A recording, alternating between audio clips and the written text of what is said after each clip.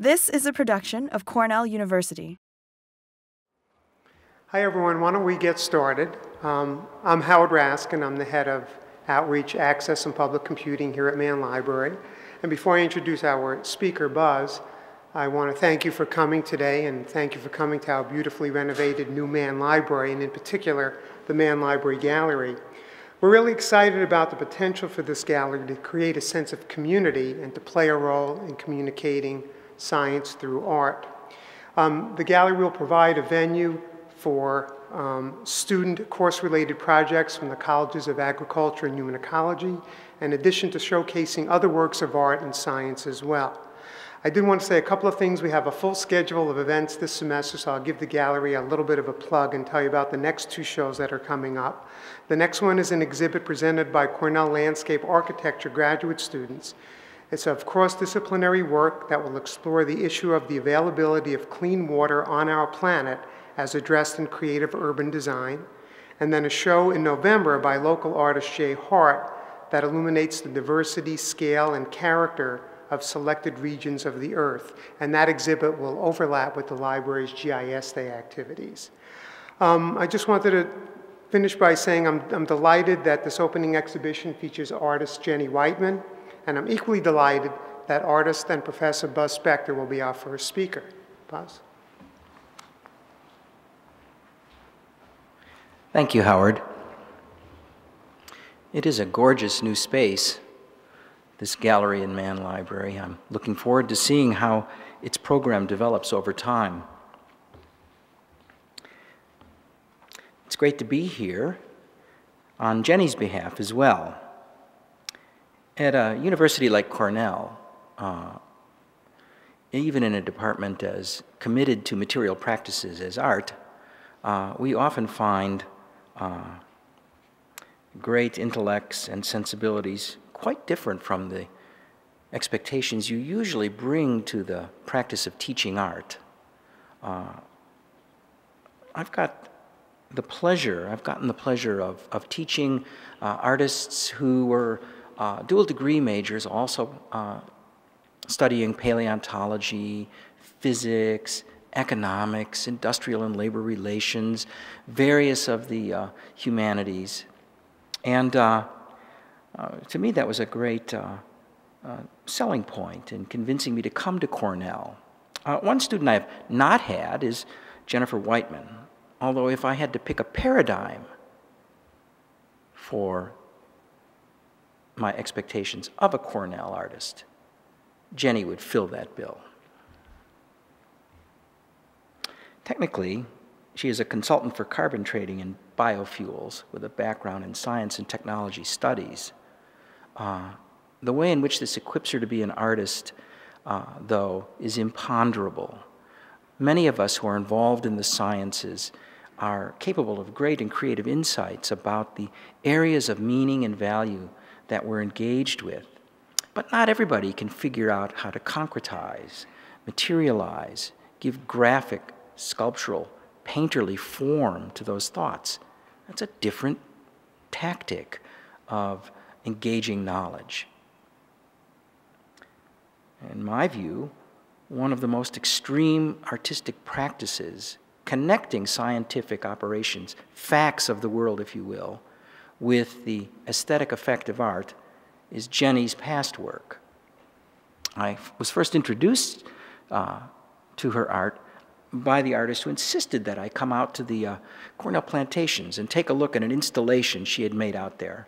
Occasionally, non-artists show up in my office and want to show me their work, and often the experience is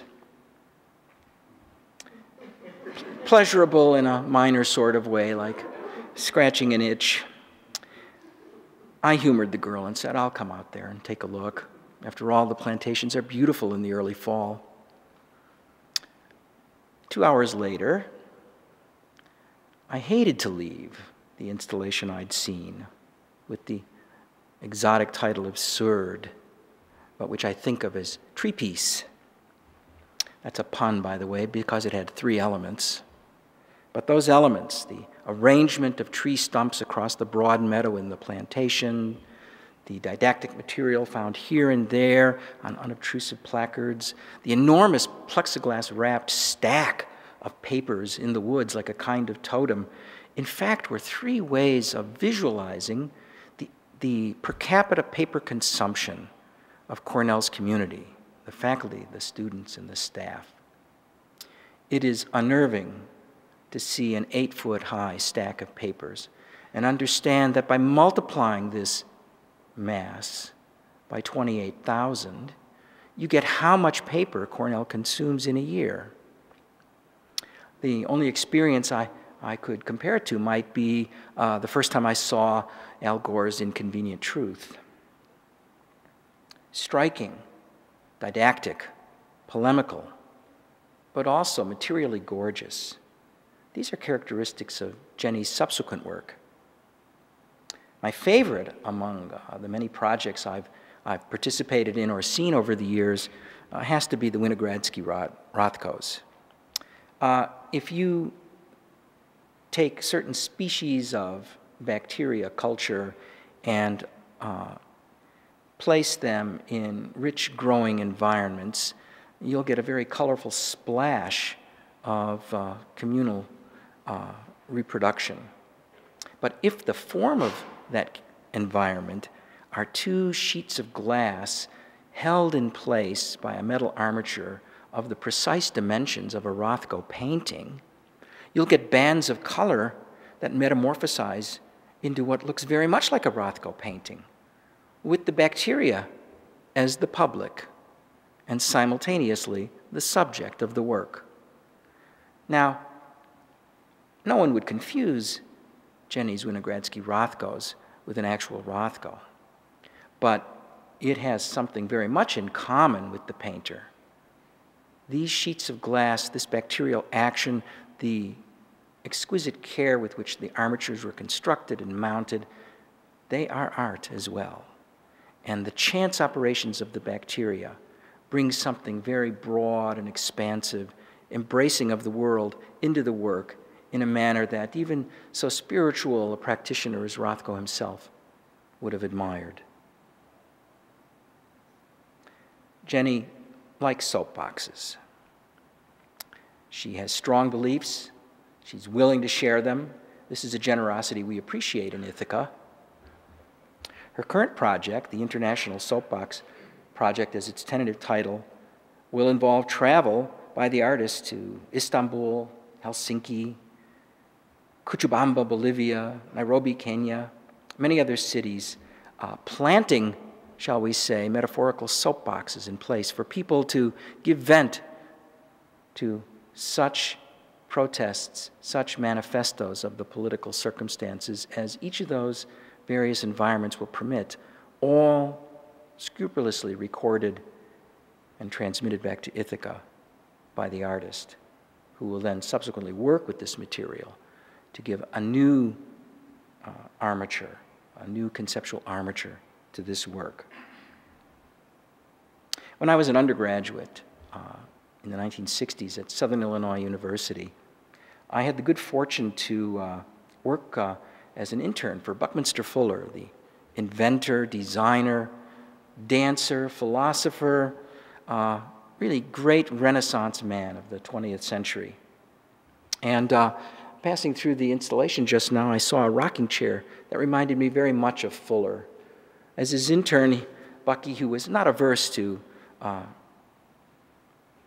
looking good on camera, asked me to get him a rocking chair so that it could be filmed for a public presentation, reclining underneath a great pine tree on the SIU campus. And I drove all over Southern Illinois in my little Flower Power Volkswagen, looking for rocking chairs until I found a gorgeous bentwood rocker the morning of the talk, and drove it back to campus in an exhilaration of finding. Set it on the ground, we mic'd up Bucky, he sat down in it and rocked back. It's not as bad as you think. The problem was that it creaked, and the mics would pick up the creaking. And applications of ST40 didn't do the trick. Ultimately, we filmed Bucky standing up underneath that tree, and afterwards, He came to me and he said, "What do I teach you?" "I teach you comprehensive anticipatory design science. The idea is to plan ahead, to think about all the variables that you could find there." You're such an artist, Buzz. You picked a rocking chair that looked good. Did you ever put your butt in it? It instructed me for my subsequent teaching in ways I hadn't previously imagined. So having shared my shame with you, I can say that the free association I draw from Jeni's work is typical of the kinds of thinking she invites her public to engage in. Not to fetishize science as an artifact of equations and graphs, but to materialize the inspiration of science in the way that only artists can, by providing through the tenderness of working with materials, the taste and judgment of the selection of elements, the application of scale, distance, form, and color. Oh, and light. She enlightens an audience to think about the facts of the world and the ideas that enrich it in new ways. I welcome you to go through the installation. It is definitely a hands-on affair, and save the buffet until after you've had a chance to play with the work. Thank you.